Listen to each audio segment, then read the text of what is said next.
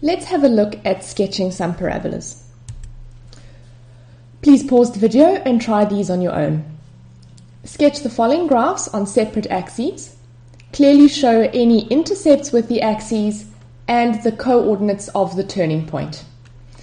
In number 1, you are given the equation in the ax minus p squared plus q format, so you can simply read the coordinates of the turning point from the equation. The p value is -3 and the q value is -16. The x-intercepts are the points where y is equal to 0, so we substitute y for 0 and solve for x. If we add 16 to both sides and divide both sides by 4, we'll get 4 is equal to x plus 3 all squared. Take the square root of both sides. We need to introduce the possibility of a positive or negative solution, so therefore x plus 3 is equal to +2 or x plus 3 is equal to -2. Subtract 3 from both sides, and we get our x-intercepts to be -1 and 0 and -5 and 0. The y-intercept is the point where x is equal to 0, so if we substitute x for 0 and calculate y, we get our y-intercept to be at 0 and 20. If we now plot those points on the Cartesian plane, we have our y-intercept at 20, our x-intercepts at -1 and -5, and our turning point at -3 and -16. If we connect those with the smooth curve, that is what the parabola will look like.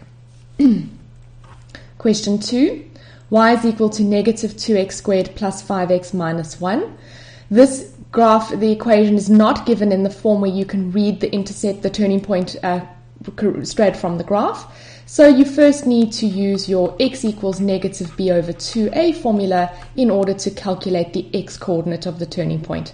So it will be -5 over 2 times -2, and that gives you a x value of 5 over 4. If you now take 5 over 4 and you substitute it in place of x in the equation, you get the corresponding y value to be 17 over 8. So if we just write those as decimals so that we can see where they lie in the Cartesian plane, 5 over 4 is 1,25 and 17 over 8 is 2,125. The x-intercepts, the point where y is equal to 0.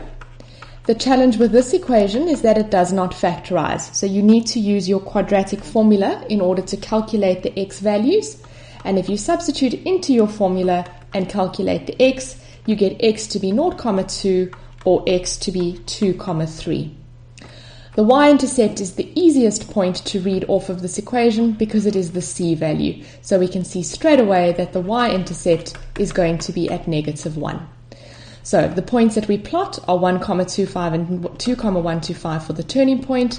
The x-intercepts are 0,2 and 0 and 2,3 and 0.